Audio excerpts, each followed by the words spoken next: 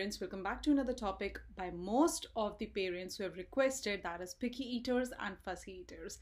But before that, kindly subscribe to my channel by hitting a bell icon at the bottom. I have also created a link tree, which means that you will find all the links of my Facebook, Insta community on one stop shop.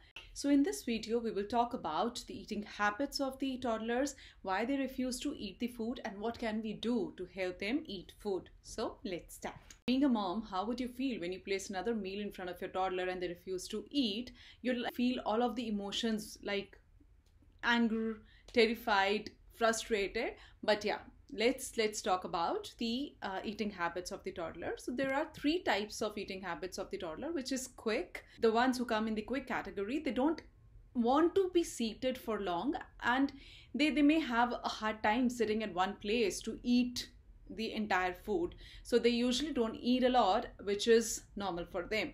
Second comes the exploratory. That means they just want to get messy and squishy with their food. Third is the picky. If something looks new or different, they're likely to avoid it. This often results into throwing food on the floor. Now let's talk about why toddlers refuses to eat. It's 100% normal for a toddler to refuse to eat sometimes. This happens because of those three eating habits of the toddler. So it's a part of the stage that they are in, despite how annoying and worrisome it could be for the mommies or parents. But sometimes some toddlers refuses to eat anything or mostly anything. So this is a different situation, and it is likely caused by some other factors. It's none of your fault, right? So let's talk about those factors. The first factor is difficulty learning to eat table foods. So there is a hard time transitioning from the semi-solids to this proper solid food. That means eating real food after their baby food, right? Some kids get stuck on purees and even refuses those as well. If toddlers never learn how to eat, they likely have no desire. So the good news is that you can still teach your toddler to eat table or finger food, but yes, it takes some time and patience. Second is sensitivity to texture. Some toddlers are so sensitive to different textures that they're either limited in what they'll accept it, that is only crunchy food, or just won't take anything because the texture is so overwhelming to them.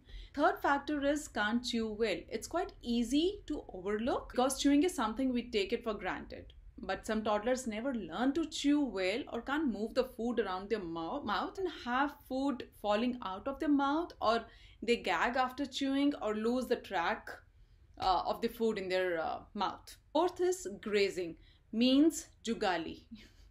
Yeah, because of the toddler's eating habit we talked about above, letting your toddler graze on food throughout the day seems like a good solution. However, constantly eating a bite throughout the day never allows them to feel hungry, and they don't learn to eat a new food. Next is underlying medical condition. If none of the above reason feels like what is going on your child, it is possible that there is some underlying medical reason that they aren't wanting to eat.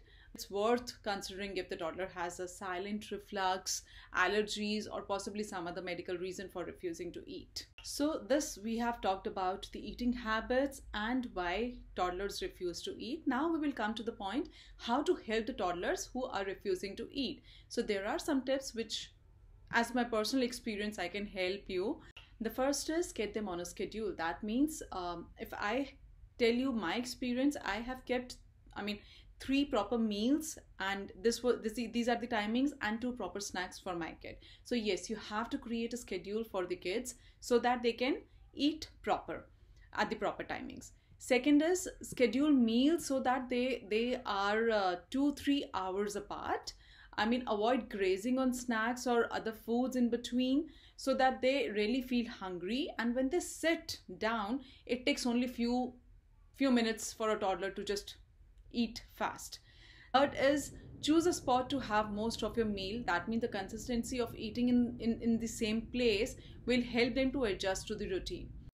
Let them get messy. Yes, this is the next step, and I never recommend any mom not letting the kids getting messy, because this is super important, and I know it's very annoying for the tired moms also, because toddlers want to explore everything, and it is more important for the toddlers who seems not to get messy. Remember that we talked about being sensitive about the textures.